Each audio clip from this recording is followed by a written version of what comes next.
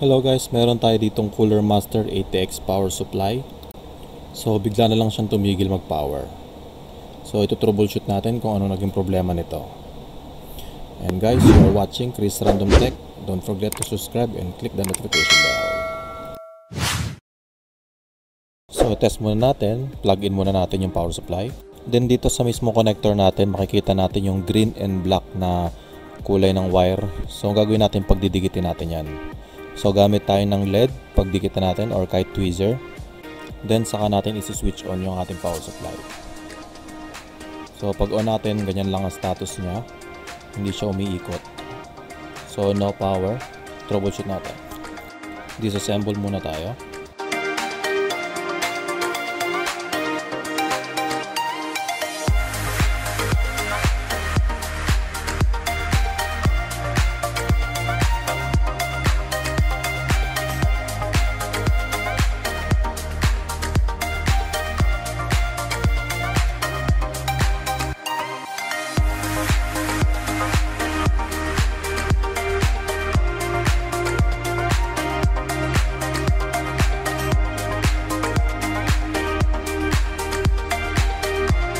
Then once na ma-pull out na natin yung ating board sa ating casing, so i-visual test muna natin siya. Titingnan natin kung may mga physical damage ba yung mga components natin, kung may sunog ba o sabog or basag yung pyesa.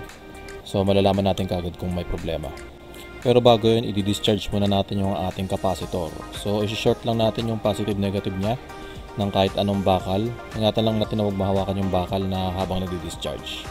So medyo high voltage kasi yan, kaya medyo delikado, kaya dapat iingatan din natin.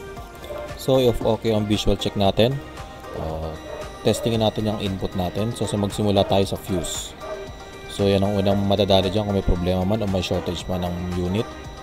So dito sa aking pagte-testing, sa continuity, lagay mo lang sa continuity, dapat may continuity siya. So sa akin good naman ang aking fuse. So sunod na check natin yung thermistor. So medyo suspect ako yung thermistor kasi medyo may konting crack siya sa kanyang gilid. So kailangan din natin ma-sure kung gumagana to. So tetesterin lang natin din ang continuity. So dapat may continuity siya. So mukhang good naman to. Magtingin pa tayo ng ibang components. So guys, kung makakita kayo ng ganitong capacitor na medyo parang umbok na yung ibabaw niya or parang may itim na siya, so sira na yun, or kahit konting umbok, hindi man siya sira pag tinesting ninyo, pero hindi na accurate yung pinaka-capacitor niya, so dapat pinapalitan na rin natin to. So guys, if okay naman ang visual natin sa ating pyesa, so isolder din natin yung mga ilalim niya ito, kasi posibleng cold solder na ito.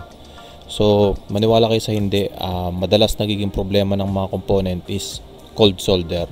So minsan nakikita natin kahit anong testing natin, anong troubleshoot natin, ayaw pa rin gumana. Yun pala cold solder lang. So minsan kasi ang isang component dito nag-loose connection ng paa niya, so hindi na magpa-function na maayos yung buong unit natin. So kino-cold solder natin para maging maayos ulit yung mga connections niya. So guys, medyo lalaliman ko pa sana yung pag-troubleshoot ko, pero tinesting ko muna siya after ko ma-cold solder. So nagulat din ako, gumana na bigla. So nag-power siya. Magic. So gaya nga ng sinabi ko kanina, posibleng nag-cold solder lang yung mga connection natin sa ilalim. So ito kasi ginagamit lang to, bigla na lang nawala. So posible kasing sa init din, natutunaw yung solder, nag-loose connection yung mga components. So siguro sa ibang unit na may ibang problema pa, doon na lang natin mas nalaliman yung pag-re-repair natin ng ATX. So sana nakatulong to guys. Medyo short lang video at nagbigay lang ako ng konting idea rito. So please subscribe guys and see you guys next time. Thank you for watching.